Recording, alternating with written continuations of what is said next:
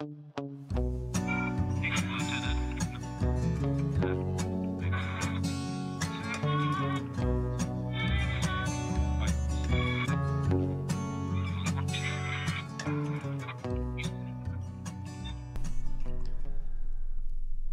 right, man. Hey.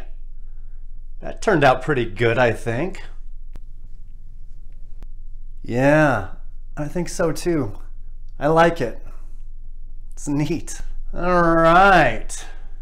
So what do we have going on here? We've got a Corgi puppy. We've got a tiger, a gigantic beast of a predator. And you got some dude over here holding on to his tail.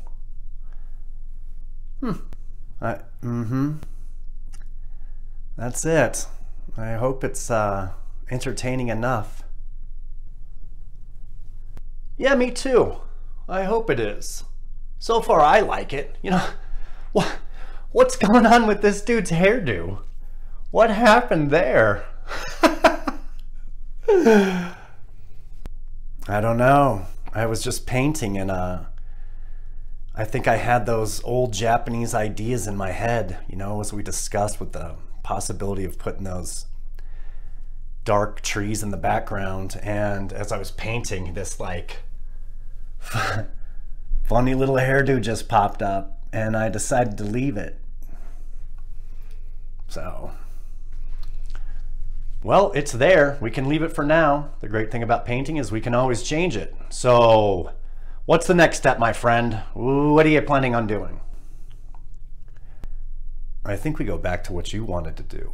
I think we should jump in and paint that tiger. Our next move depends on its colors. Next, what do you mean? What do you mean next move depends on its colors?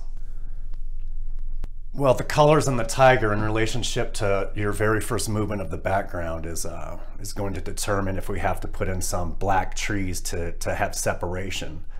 But if we paint it and it looks good, I mean, maybe we'll just leave it. So that's our next move.